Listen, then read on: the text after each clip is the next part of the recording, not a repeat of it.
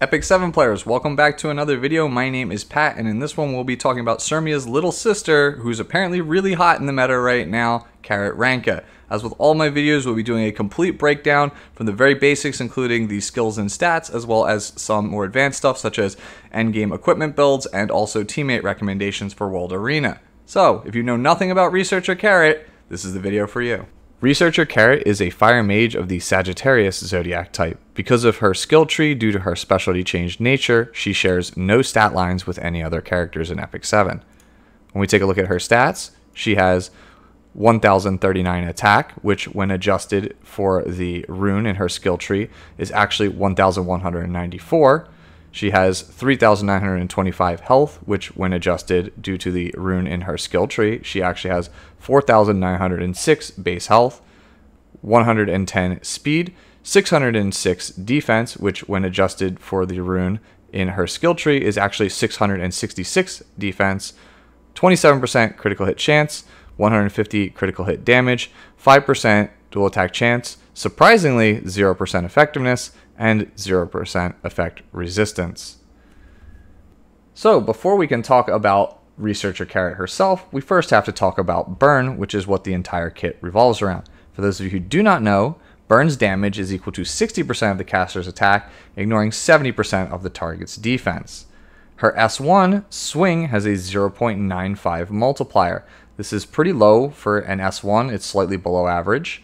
But it makes up for it by having two pretty interesting properties. It has a 35 to 60% chance to slow the target based on not only Researcher Carrot's skill enhanced level, but also the Faith rune in her skill tree. It also detonates all burns, which means that she will do all of the burn damage up front, rather than having to wait several turns for them to naturally expire.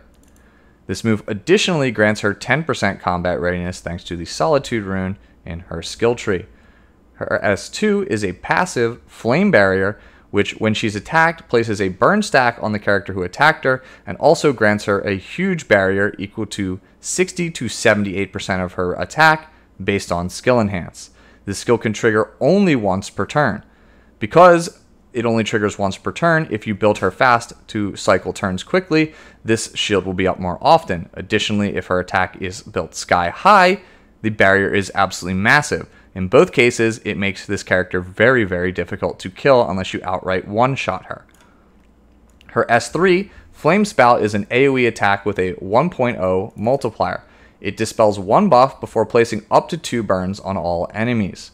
Burns have a 60 to 100% chance of being applied depending on not only Carrot's skill enhance, but the Wedge rune in her skill tree. Additionally, she can gain the continuous healing buff for 1 turn when she uses the skill, thanks to the Order rune that is in her skill tree. The Soul Burn that she has grants her an extra turn on her S3, which is really, really powerful. This guarantees not only a strip, but also burns and the ability to detonate one target all in one nice little package. The reason why everyone is playing Researcher Carrot right now is because she has comparable or better stats to both versions of Araminta, while also having innate survivability thanks to her S2 passive and a dispel that other burn characters so desperately need to function. When it comes to skill priority for Researcher Carrot, since she is a 3-star and she doesn't use Molagoras, you pretty much should always have her plus 15. No excuses. Covering the last 3 runes that we didn't talk about in the skill portion of the video, we have the Sacrifice rune for Researcher Carrot. It increases the effectiveness of all allies by 5%. Nice to have, but nothing really to write home about. Additionally, she has the Sun rune, which if her health is 80% or higher, it reduces the incoming damage she receives by 20%. When you couple this with the S2 Flame Barrier, it is really, really difficult to kill Researcher Carrot. Lastly, we have the Relic rune, which if she is attacked, it has a 100% chance to dispel 1 debuff from the caster. This is really awesome because it means you can actually get away without having to play immunity on Researcher Carrot. You can still do it for the additional safety and security, but you basically would need your opponent to stun you twice if they want to make sure that your Researcher Carrot loses their turn. Really awesome passive, and it's very reminiscent of the passive that is on Fighter Maya that makes her so good. Granted, Fighter Maya's is probably a little bit better since it can trigger more than once per turn cycle. Our first build for Researcher Carrot is what I like to call the Speedy Burst Mage build. you're basically going to take her and juice up her speed ever so slightly so that she can go ahead of key DPS on the enemy team, such as, say, a green Landy. You're going to go in, you're going to soul burn her S3 Flame Spout in order to strip any potential buffs on the enemy team, rain down a ton of burn stacks on them, potentially knock them out of stealth, and then follow it with the extra turn for the detonate to secure an early kill. When it comes to the actual stats on the build itself, we're obviously going to be on a speed set, and you can play any kind of 2P set as well to complement this. For the desired stats, we're looking for 4,400 attack, 1,500 defense, 12k HP, 230 speed, the standard crit chance, crit damage, and then also a little bit of effectiveness. You really don't need that high effectiveness on Researcher Carrot. Most of the characters that you're trying to secure an early kill on won't be building effect resistance, so don't worry if you have very low effectiveness on the character. In fact, you can go as low as 0. When it comes to also talking about the other stats, if you feel you're not doing enough damage on Carrot, you can juice the attack up to 4,900 at the expense of going to, like, say, 10k health. And if you find that you are dying on this build, you can juice up Carrot's health to about 15k, and you'd probably end up dropping the attack to somewhere around 38 or 3,900. When we take a look at the right side, attack percentage necklace and attack percentage ring with speed percentage boots. If you have really insane gear for speed, you can go attack percentage boots and go to, like, say, maybe like 200 or 210 speed if you with crazy speed subs. I'd probably still would just stick to speed boots. Artifact of choice is Tehagel's Ancient Book, simply because it's super broken on the S3.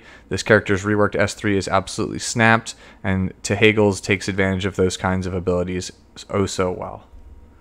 The other build to consider is the old school counter detonate build. This is the build that Researcher Carrot players have been playing since the specialty change was first released.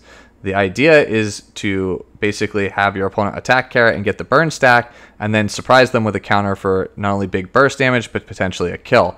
It also has the added benefit of CR pushing and slowing the target. The CR push is really nice because it could cut in front of somebody and basically potentially set up a scenario where your opponent who thought they were going to get a turn might end up getting denied. So really, really good there. This is definitely the build, I think, that a bruiser or a tanky style player would want to play, as the Carrot has more survivability at the expense of being able to outright burst kill a squishy DPS at the start of the fight.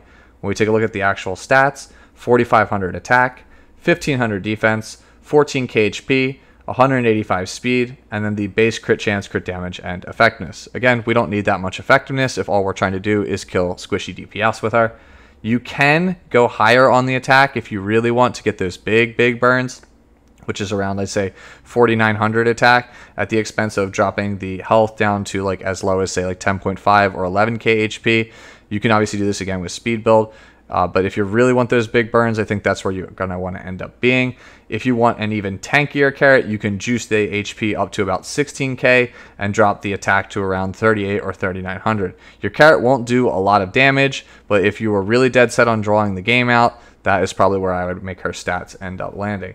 When we look at the right side gear, we're going to be on either an attack percentage or HP necklace. Whichever one you choose for the necklace, make sure you choose the opposite for the ring. So if you choose attack percentage necklace, you want health percentage ring. Boots, we're on speed. I really just don't think that attack percentage is going to work on counter. You'll just be far too slow, and your opponent will just take advantage of you. You just won't cycle fast enough for the S2 passive. Again, when we look at the artifact, Tehagel's Ancient Book, because it is absolutely broken. When choosing teammates to draft with your Researcher Carrot for World Arena, consider characters such as Diane, General Purgus, and Maid Chloe. These are all attack buffers that make sure that Carrot's burns do a lot more damage, and they also provide her with either some form of survivability or utility. Adventurer Roz is also a character to note here. After soul burning the S3 with Carrot and using the S1 to follow up with a detonate, Roz will basically guarantee with his S2 an additional detonate on an extra character, allowing you to get 2 characters off the board very quickly.